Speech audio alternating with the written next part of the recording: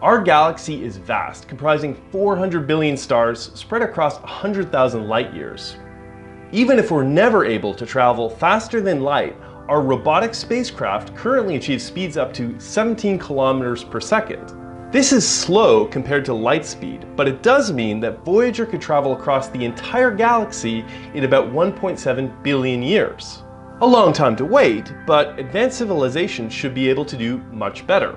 Even at only 5% the speed of light, a civilization determined to colonize the galaxy would take under 2 million years. Earth has been around for 4.6 billion years, and although humans are a recent development, it's possible to imagine intelligent civilizations that are much older. So why aren't they here? Either they're not trying very hard, they've wiped themselves out, or they don't exist. But how could we colonize the galaxy? It's definitely possible, but you have to think in long time frames. One way would be to build giant colony ships and simply accept the fact that it's going to take many generations to get to other stars.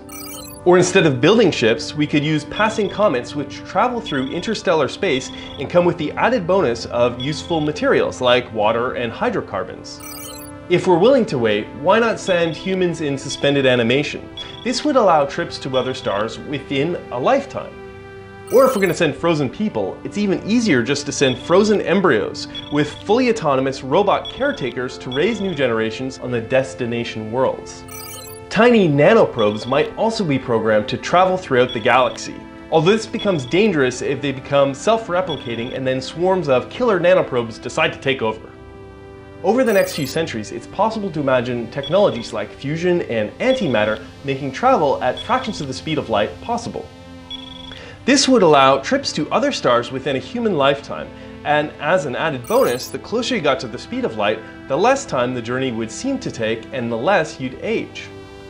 Even now, we can imagine travel to other stars, and if you're willing to wait, even vast distances are not insurmountable.